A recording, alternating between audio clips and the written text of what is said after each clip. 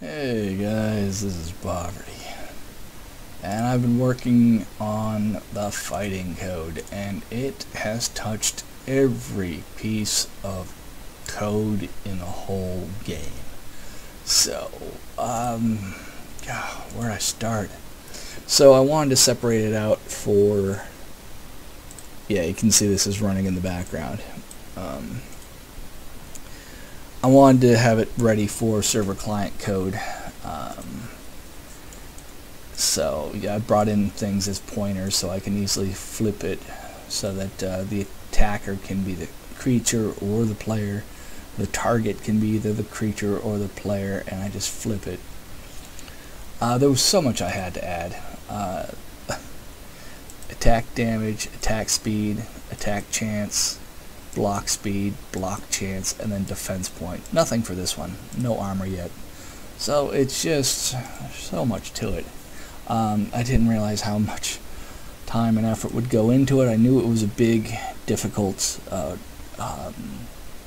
function to write, a class. And it's basically feeling like trying to squeeze an elephant into a teacup. I've had to change that teacup quite a bit to get it to fit. So I got the fight manager, and it has fights so that you can have multiples. Right now it's 4, and basically start fight adds it to the list, you fight, and then in the fighting code it will actually close off the battle. Let's see, so it just adds a new fight, and then the fight is just the timing. So it'll go down the list of all the fights that have been added to that list and then process them. So let's look at, come on, where are you? So yeah, there are tons and tons and tons of files has been changed, added, and adjusted. So is the battle over? Yes or no? Got my little clock going, current time. And I'm just going to scroll through really quickly. Now, I realized I need to do a fight class and have both creatures and players inherit that fight class, and then this fighting thing would just deal with those bits of information. That way the fighting can be the exact same whether it's NPC, player, or creature. And I realized I should just finish up. I should get the fight... the hiccups start. Grumble, grumble. I should just get the fighting working. I can worry about the feature creep later on a version 2. So that's exactly what I did. So instead of having like a d20 as the random variable, I increased it to 200 because it just, the numbers didn't come out right. It seems like it was aiming higher than 10 and up. So I have increased the numbers. So the attack chance, you got 88% out of 20, 40% chance of missing, which leaves 60% chance of hitting. And of course the player has a better hit blocking ratio than the monster. That's just to make the game more enjoyable, because if you always lose, you don't want to play. So lots and lots of code here. Let me just read the notes here. Miss chance. If you miss, it goes all the way down here. You've missed. If you did not miss, it moves on and checks the target's blocking speed. Is it available for blocking? If it is, test it. Did he block? 25% block chance from the monster, which means 75% chance of not blocking. And it feels rather balanced. This will obviously change later on, so blocks your attack. And if he doesn't block, else we hit the toast out of this target. Knock the toast out. So this is actually going in and doing the damage, and we're testing. It's like, alright, did we kill it? No, we didn't kill it, so we just hit it. Did we kill it? Yeah, we hit it and we killed it. And then it goes on to battle over. battle returns 0 if it's a problem, or if it's not over. 1 if our character dies. 2 if the monster dies. So this one, we killed the monster, so it returns a 2, and then it processes it accordingly. A 1 or a 0, it doesn't do anything. The battle manager doesn't do anything. So I had this go back. I actually canceled out the command line prompt. So like over here you see that there's a command line. When it's fighting, I actually turn it off. Let me show that off now. So I added a case 0. All it does is break. Not like bug error break, but you know, breaks. It breaks out of the loop, checks the timing, and then comes back. What's funny is while you're in battle, and if you use a keystroke, it cuts down to, I should change that, what the duck. Trying not to cuss in this. What the duck. As the default. So if it's not 0, 1, or 2, if it picks up a number, then it catches it here. So when it's battling, you press the keys, and it ends up going to command line, this one. But it keeps running. It runs just fine. So, alright, back to the fighting. So that's pretty much it from here. Subtract the stamina, add experience. Within the player class is where it checks the levels. Removes monsters. That's what this return 2 is all about. So, oh, it's all the way at the top, I believe. Nope, it's all the way at the bottom. Bottom. New fight, that's where we started. Fight manager, fight start. Here we go. The fight code for the fight manager. Fight, fight, fight, fight, fight. It's just a simple loop. We're going to go through all the different type of battles. We're going to test to see if there's a battle going on in this slot out of the max slots. I want to do the new and the delete, so I have allocated memory, and I just realized I'll do it later. I'm making great progress with pushing myself with code, but for now, let's just get it done. I'll be back to do version 2 and upgrade it and all the rest.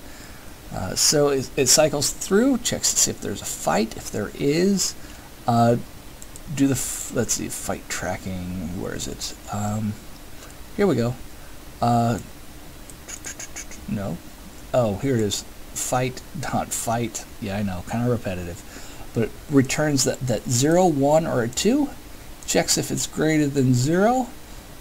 If it's equal to 2, we go ahead and delete.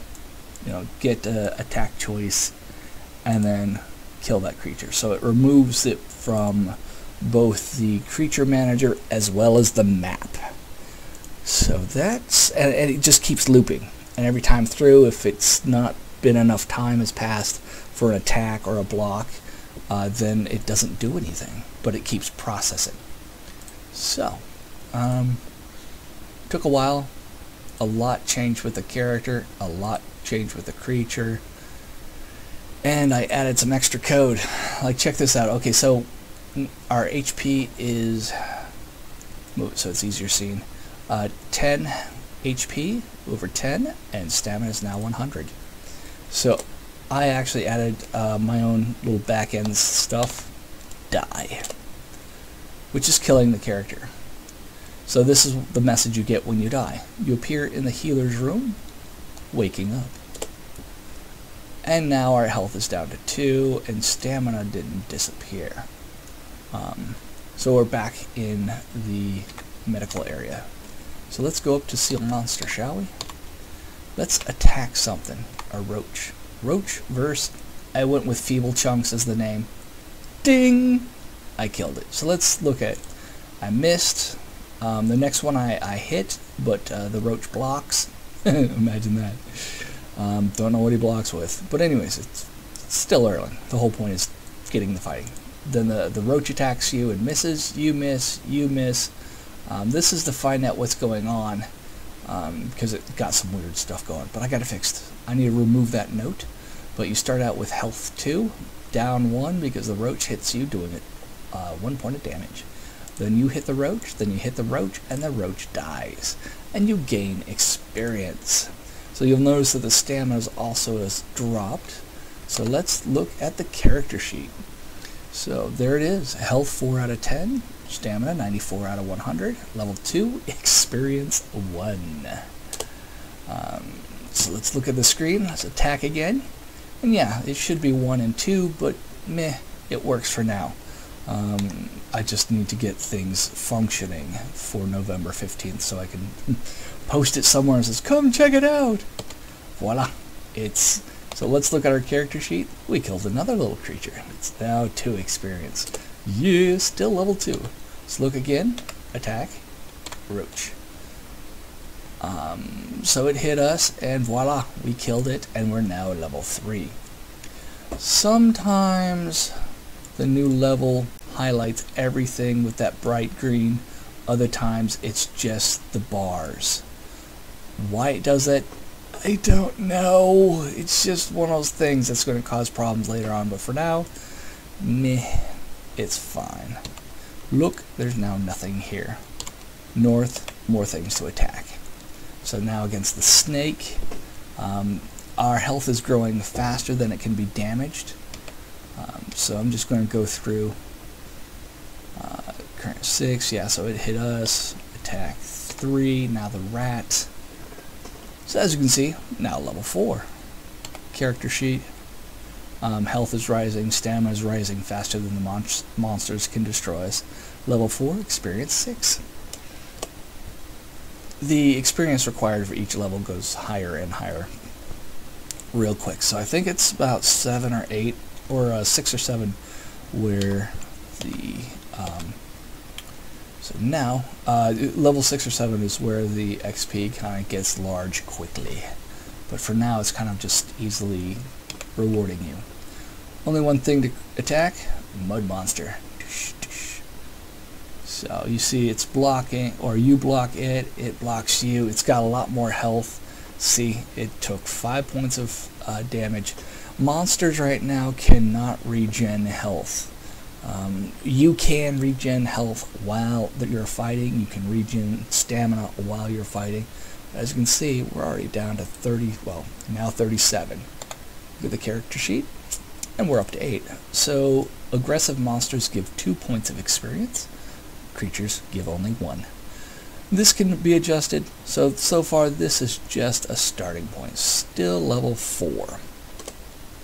And there's actually some other creatures around, so we're going west, south, south, we're exiting the castle, south, south to the dock, and we're on the boardwalk. So we're going west, and here we go, clothing shop and tailor, going west again, food shop and bakery. Guess what's in the food shop and bakery? Oh look, they've got a rat problem and a roach problem. Yummy. Let's not eat here, but let's fight. Attack the rat. Voila. Come on. There's one. One more and it's dead. There it is. And now for the roach. Again, just 2 points of health. Ooh, it got us. And we killed it, and we're now level 5. So here we go. Level 5. Points of experience 10. And there's a lot more to be done, but the fighting is working. The leveling is working. And as of this point, all creatures are now dead. There's nothing left in the game to fight. So the goal, let me go ahead and quit out of this. Load 1. I believe it does not update. Let me just go back into the castle.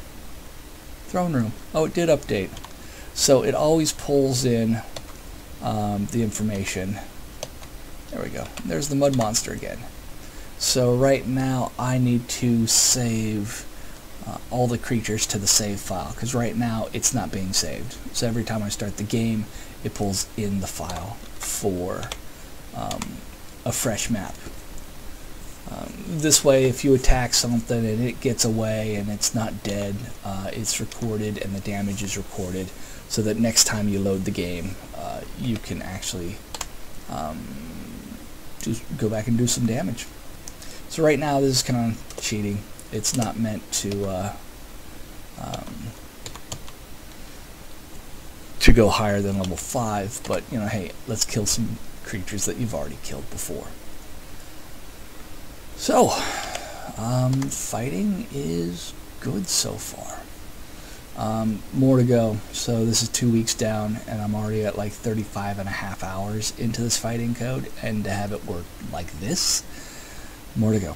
More to go. There's no skills, no items, no equipment, no weapons, no armor, but the fighting is working. So this is a starting point. I just got to start somewhere. Next after fighting is questing, and then once the questing is done, I believe it can be a full game, even though it's going to be short and simple.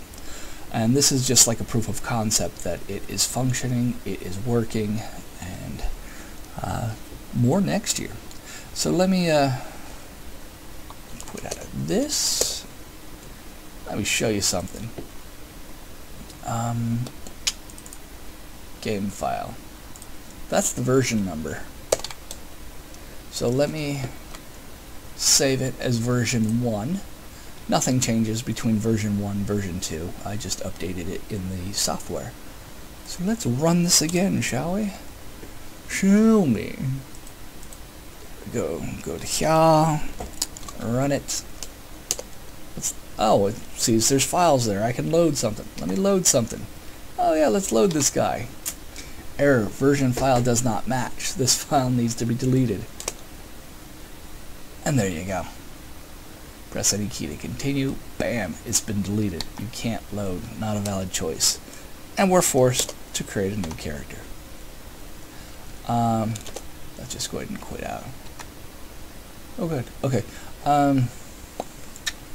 Going back here, you noticed that the save file is gone. So kind of working on the delete character. It's a little rough around the edges. I still need to clean it up, but I'm getting there. This way the save file, the versioning for the save file functions.